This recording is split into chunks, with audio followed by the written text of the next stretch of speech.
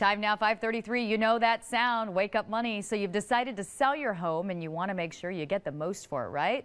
Well, there is a lot more you need to do than simply putting that for sale sign in the front yard. Chris Schilling with Turbo Realty is here now with six simple things. Hey, good morning. I said 6 simple things that you should do before selling. Chris, why don't you start us off with number 1? Really what we're going to focus on is you focus on the exterior, because that's the very first thing that folks are going to notice whenever they come in.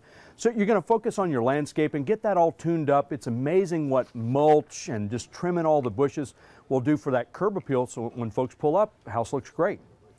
Something else that we want to keep in mind are those windows. Why is that?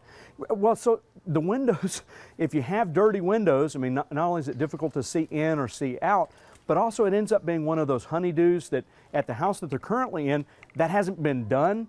And so when they come to the new house, they want all of those things already ready to roll so that they're buying a nicer life. They don't want all those honeydews left for them whenever they come and move in.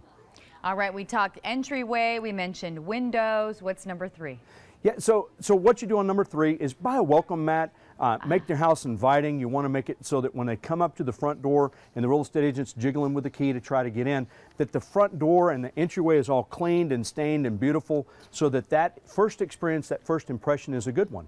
Okay, so we've gone through 3 now. What's number 4? Okay, so now we want to clean the door, make it inviting. We want to clean out all those cobwebs. We want to stain the door.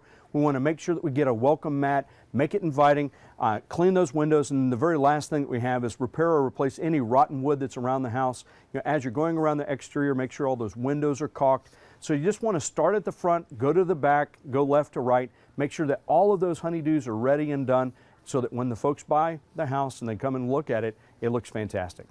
Awesome, and that way both parties get a fantastic deal. You bet. Chris Schilling, thanks so much for coming in bright and early. We love having you. Thank you.